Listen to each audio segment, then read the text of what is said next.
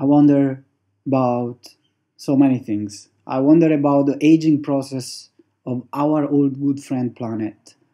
I asked myself if perhaps it's just getting old and finally will die.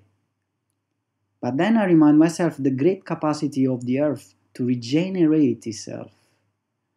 Creation is such a wide concern, which includes everything, smaller and bigger living entities. Everything works at the unison somehow.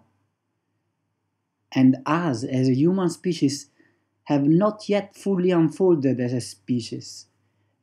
We are not like other animals. We are the most dangerous species on Earth, but also the bigger hope for it. I believe we need to just unfold completely before we can learn how to live. Art is for me, in fact, a connector between borders and lands. In an interview in Iran I had for Honar Magazine, we talked about the capacity art has to raise awareness and become a connector between people and consciousness.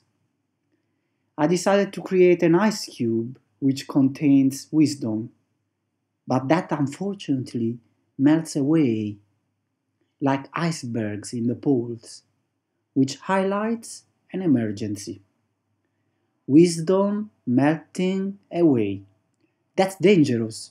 So many warnings have been already given by scientists, by the weather, by the natural catastrophes happening all over. I am carrying, in fact, an iceberg over my head containing the tears of a flower, which in this case is usually representing the culture of Iran, which has been heavily threatened. And that's not just the case. I thought about how, as human species, we tend to separate ourselves from the rest, and we built a society where we isolated from the rest of nature, thinking we live independently from it. We are one with it all.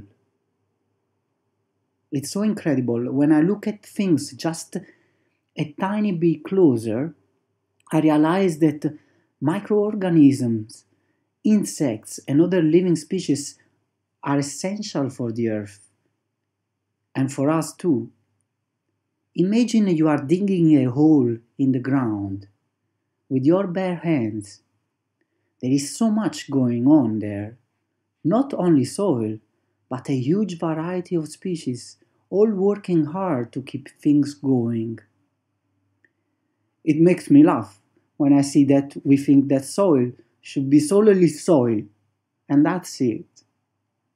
There is an infinite universe hidden in the soil, as there is in water, as there is in dust, as there is in light, as there is in every layer of whatever is visible or invisible. There is no separation. When I was in Iran, I wanted to see other cities, so I headed to south, east, west, and finally in the city of culture of Iran, Isfahan. I was also motivated to go there as I saw wonderful pictures of Isfahan, of the river with its beautiful Persian bridges. But when I went there were only bridges left. But they had no use, as the water was gone. What I have seen in the photographs was gone. I thought this could be a political strategy to make people weaker.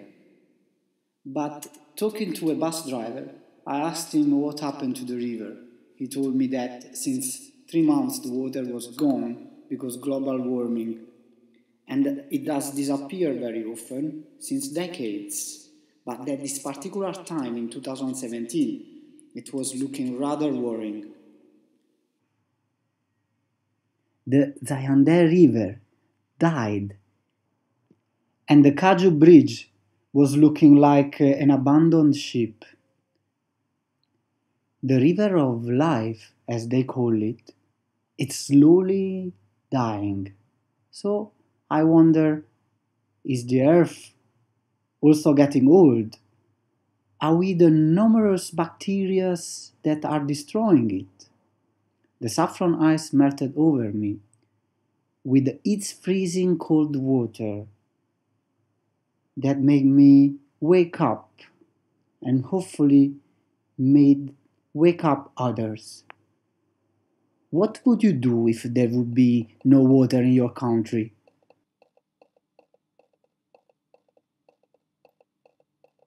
Aren't we really taking quick actions towards this alarming problem? Water is life, and when ice melts away, water steams away, and clouds just chemtrails. What will we do? The white saffron flower is coming to remind us what really matters.